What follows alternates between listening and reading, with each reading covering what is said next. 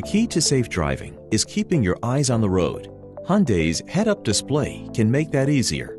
It projects valuable information like navigation instructions and speed in transparent form on the windshield in front of you.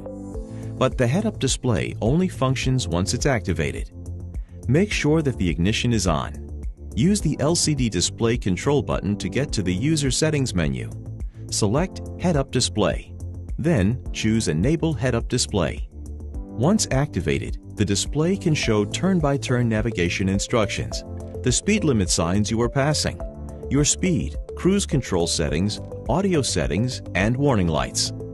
If your vehicle is equipped, you can also see Smart Cruise Control information, lane keeping assist settings, and blind spot collision warning alerts. It's a great tool, but it needs to be used properly. It may be difficult to read if the driver is seated too high, too low, or to the side. Wearing contacts or glasses, especially polarized sunglasses, can impact visibility. That's also true of bright lights, both inside and outside the cabin, and by reflections off a wet road.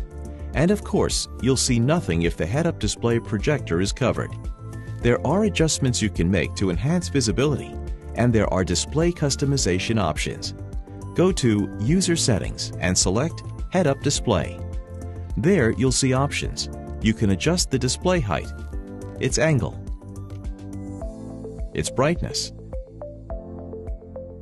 the information you want displayed, and the size and color for your speed projection. Once you have the system optimized to your needs, you'll wonder how you ever coped without it.